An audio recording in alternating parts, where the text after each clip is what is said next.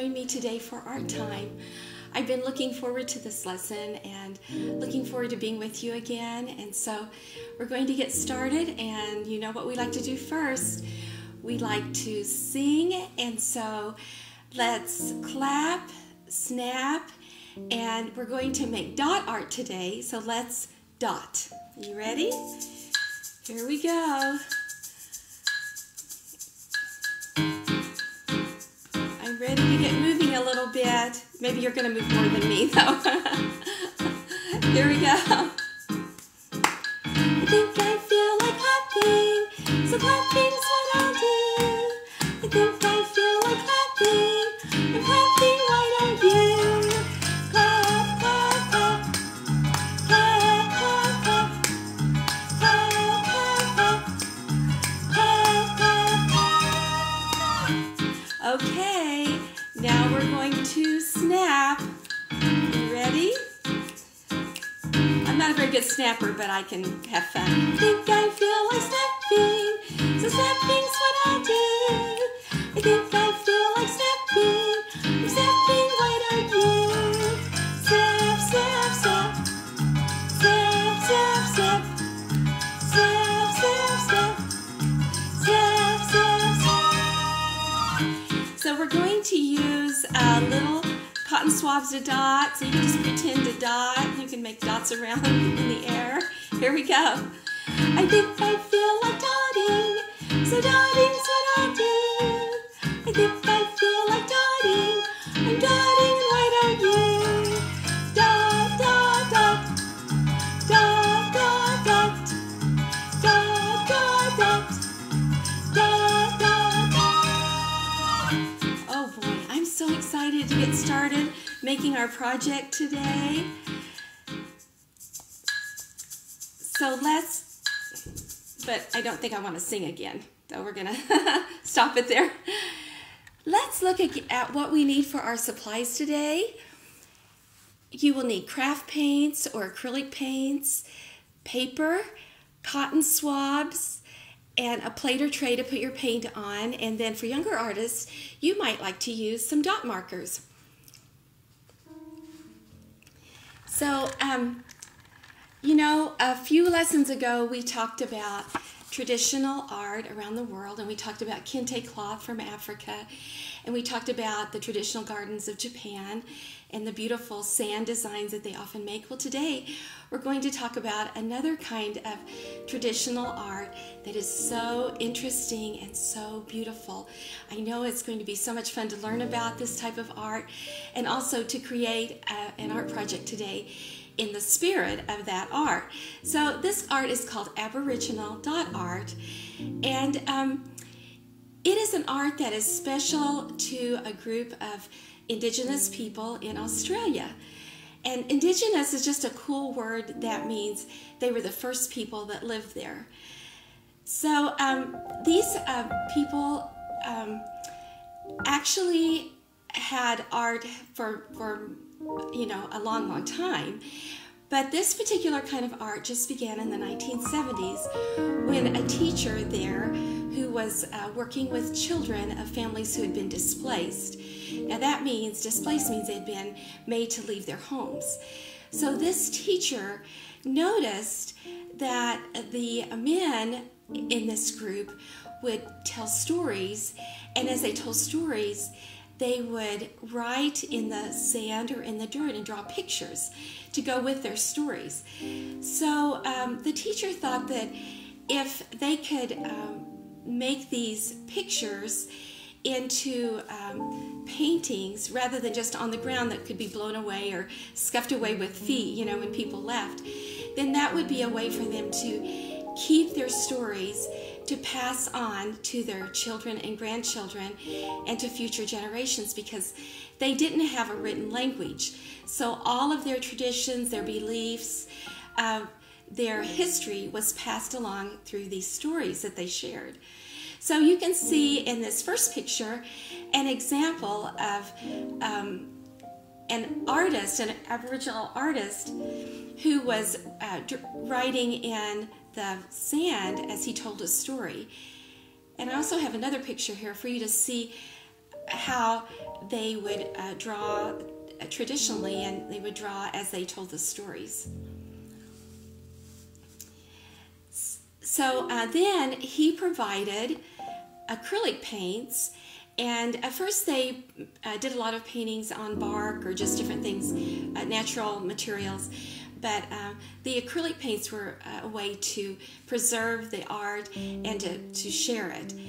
But many things they told in the stories, they really didn't want other people to know about. It was just special and private to them. So the dot art became a way to share their stories in a way that they would understand, but other people wouldn't really know the meaning of the symbols that they put in their dot art. Well, I think today when we do this, it might be fun to use this traditional art and the style of the traditional art, and to maybe make this into something that would go with a tradition that we have here in the United States. In just a few days, it's going to be a holiday that we call Mother's Day, when we celebrate mothers and say nice things to them and give them cards and give them extra hugs. And so this might be a project that you might like to make into a card or a picture for your mom for Mother's Day, or someone else that you love, a grandma or an aunt, someone that you love and would like to celebrate her and give her something special. I found this morning, I was looking through some things, and I found some things, and this is why I thought it would be fun for you to make a card or a picture for your mom, because this is something I found that one of my children made for me many years ago, because she looks like, her artwork looks like she might have been about 5, and this was a birthday card she made for me.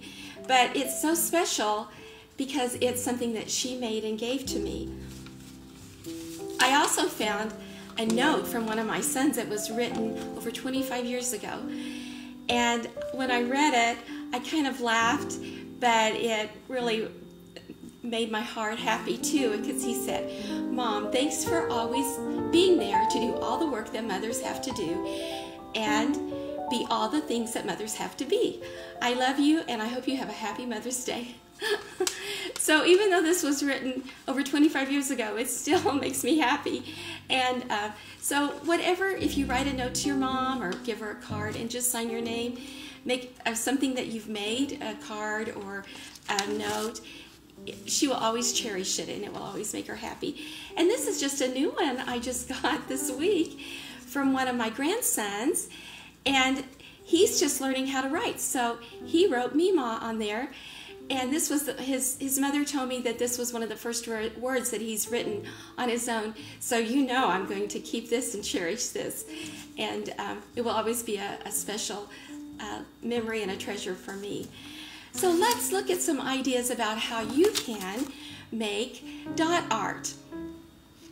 Let's look at some examples of some dot art. Is so beautiful and varied, and each artist has their own style. Some put the dots separate, and you can see each individual dot. Some artists bunch the dots together, and you can even make a solid background.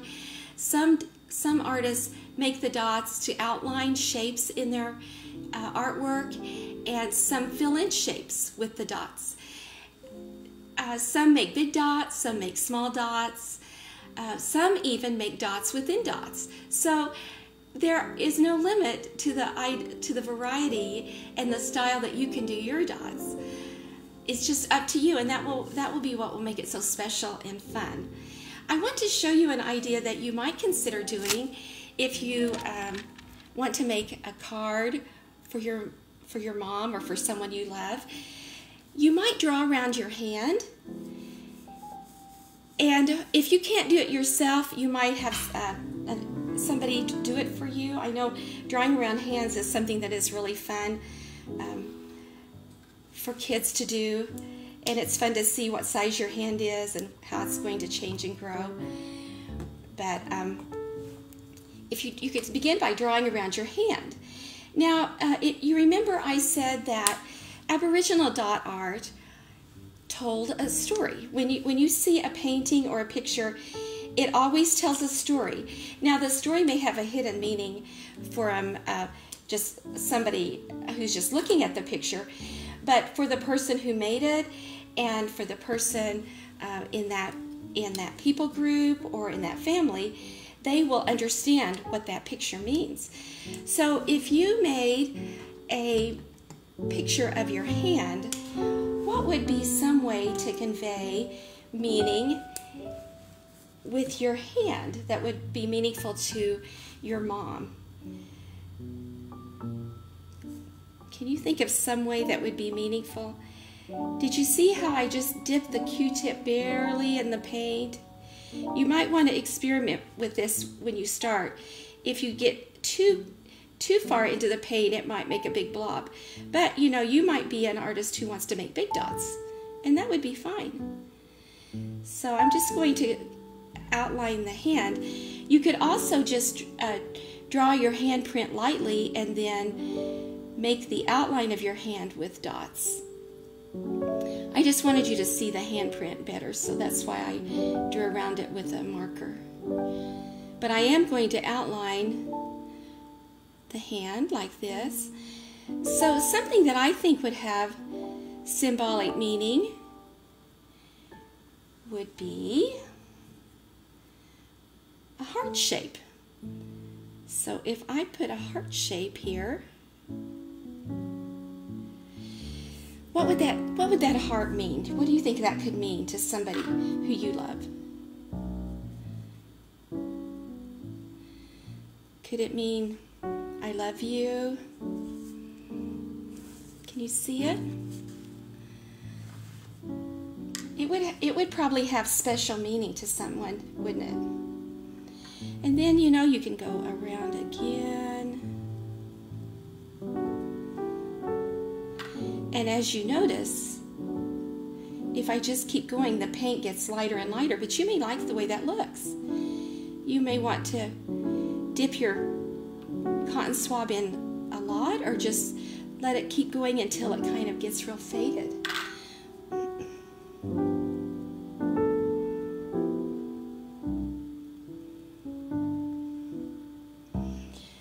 And you could also add dots around the outside of the hand.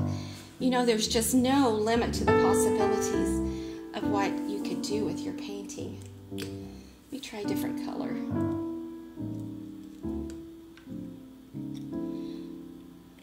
You might think of some other symbols that you might like to put on here that would have a special meaning to your family.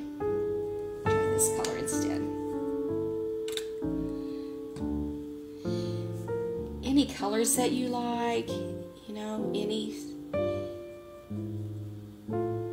any combination of colors is going to make it uniquely yours and uniquely special.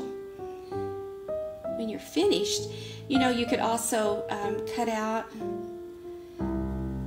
a shape to make a card, or you could leave it the whole page.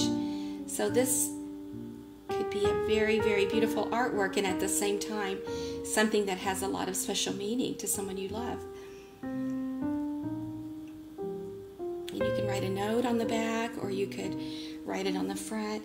But the one important thing to always remember, somewhere be sure to put your name and the date that you did it. So just like that note from my son, I know when he did that because we had the date on it. So this is one idea, and I just started, didn't I? There's many ideas and so much more that you could do with it. But I'm going to tear this off, and let's just talk about if you would like to make a design like some that maybe we saw, that maybe you might want to have have it represent a story or some special event in your family. Let's look at one more picture of dot art that I think is really interesting. What do you think this picture might be representing.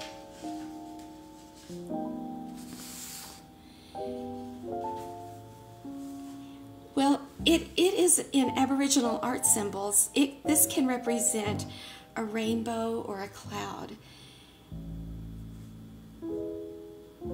So even though it's what we call abstract art, it still has symbolic, the symbols in it have special meaning, and so it's a lovely, colorful example of dot art. So you might want to just start out by making some lines with dots, of course.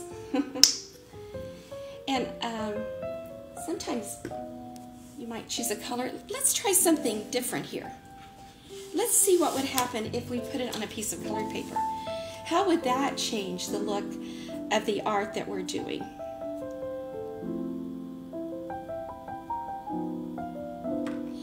You might think about using colored paper for your background, because if you're using acrylic paints, which is what craft paints are, your paint is going to show up.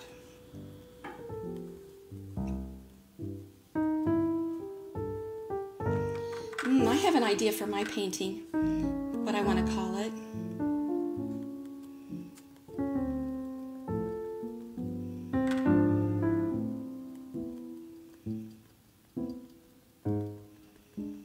So I'm going to start out with these dots, and I would really like to have some red on here.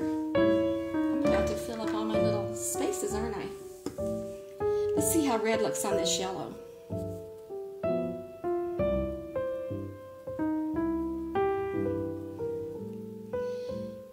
This looks completely different, doesn't it, than the ones that we did on the white paper.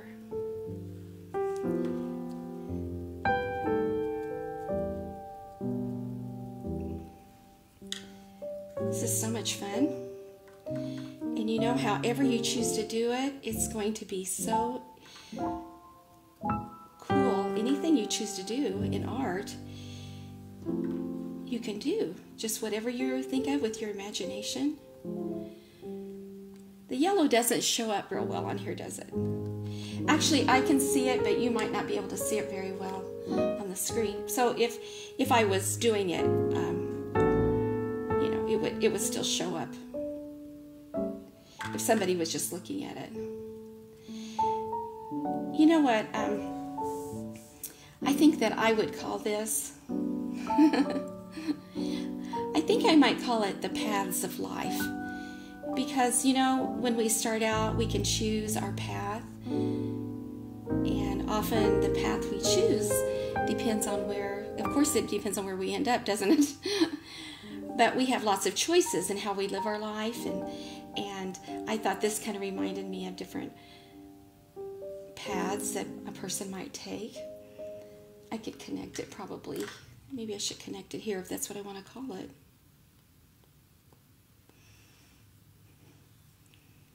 You could cut across and go that way. But this is just the beginning, of course, of a painting, and I can't wait to see how you do your painting and what you do with it. And be sure and share it with me. You can share it on my new Facebook page, Art Time with Mima. And you know I love to see your work. It's always so interesting and creative, and no two are the same, because no two kids or people are the same. And so I'm going to go ahead and let you keep dotting, dotting, dotting. And I didn't show you in a sample today, but you may have dot markers, and you might want to make big dots. And dot markers are great for making pictures with, if you want to make bigger dots. So this might be something you would want to do. And whether you're a younger artist or an older artist, either way, you know, dot markers are great fun. And then you don't have to have the, you know, the extra paint, and you're going to be able just to keep dotting because the paint's going to be coming out of the tube. So that might be another way that you might like to make your dot art. So I'm looking forward to seeing what you do. And now it's time to sing my goodbye song.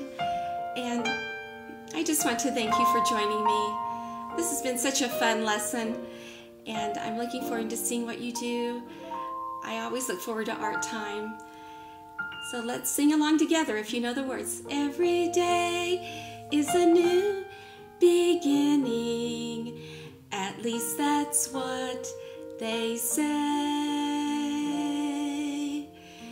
Every day is a new beginning. So what will you do today?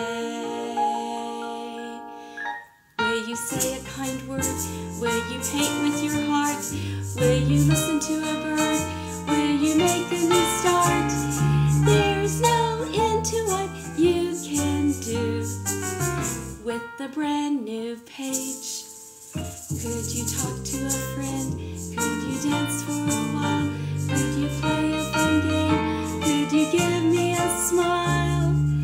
There's no end to what you can do with this brand new day. There's no end to what you can do with this brand new day. Remember, this is the day the Lord has made. We will rejoice and be glad in it. I had so much fun with you today, and I'm looking forward to seeing you again soon. But until then, bye-bye.